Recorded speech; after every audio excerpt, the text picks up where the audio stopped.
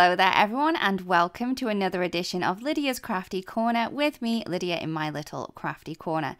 So today I'm going to be sharing with you how you can hot foil some of the images from the Whimsical Flower Bunch colouring sheets.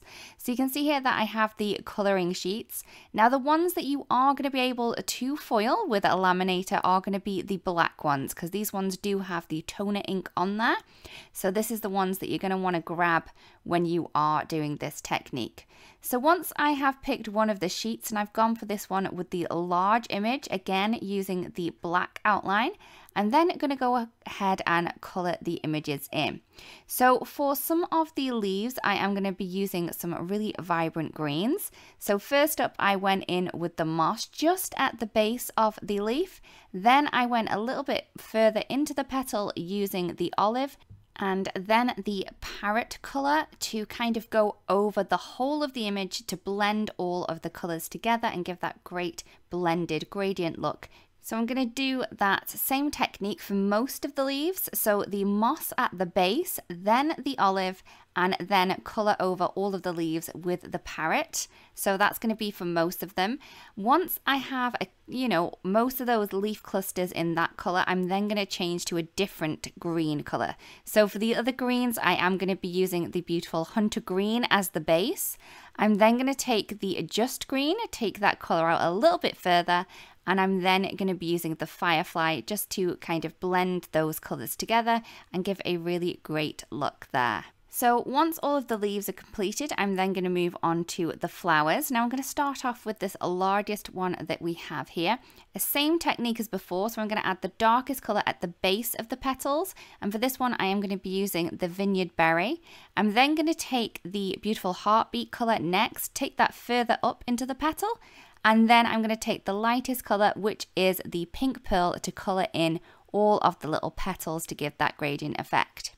So once I finish the red one, I can then move on to these blue colours that we have here for the little pointy flowers. We have 3 of these. So for these ones, I will be using the very pretty Ultramarine. Once I have added that to the base of all of the little petals there, I'm then going to go in with the Eastern Sky and then colour those out with the Iceberg ink. Then for the really small flowers, we do have the Lagoon for the base. Then we have the Volcano Lake to add a little bit more colour further into the flower, and then the Mountain Mist to blend all of those colours together.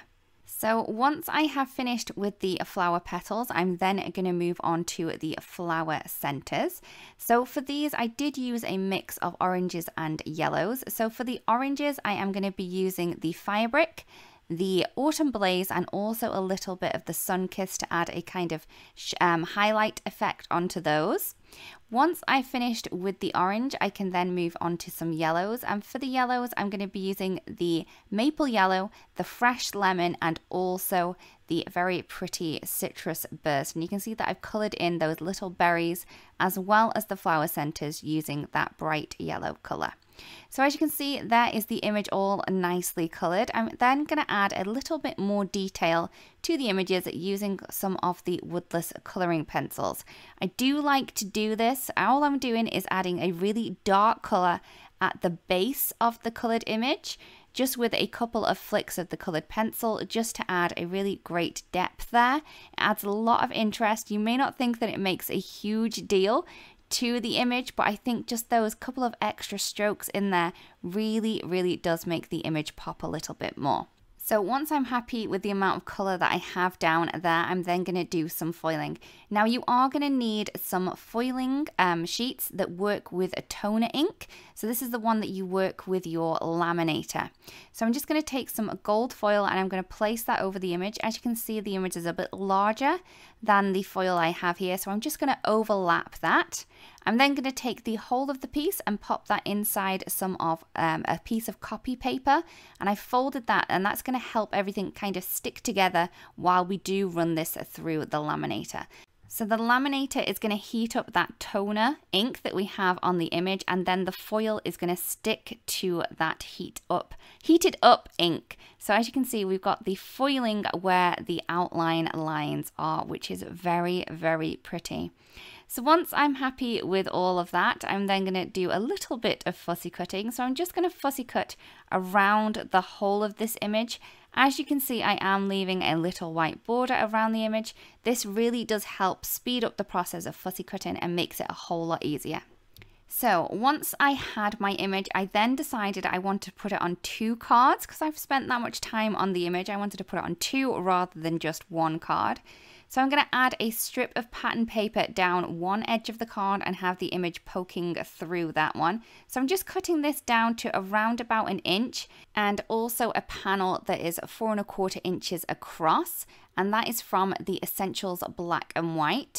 I'm also going to take another card panel which was 4 1/4 by 5 1/2, and I'm just going to cut that on the diagonal, and this is going to have the image poking from here out of the diagonal cut that we've just done, and then we're going to have that beautiful background polka dots on the base, the card base itself.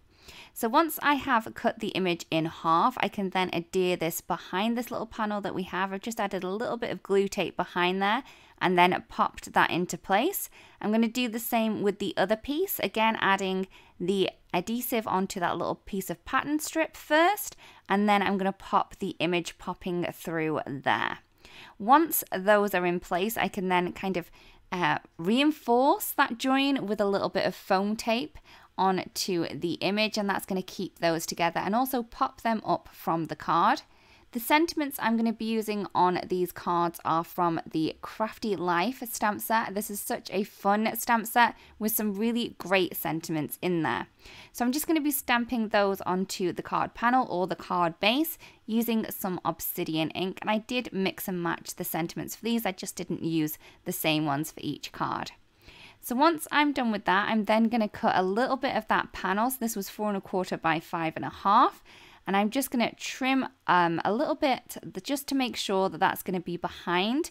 You could use a full sheet if you wanted to, but I didn't want to waste this really pretty patterned paper.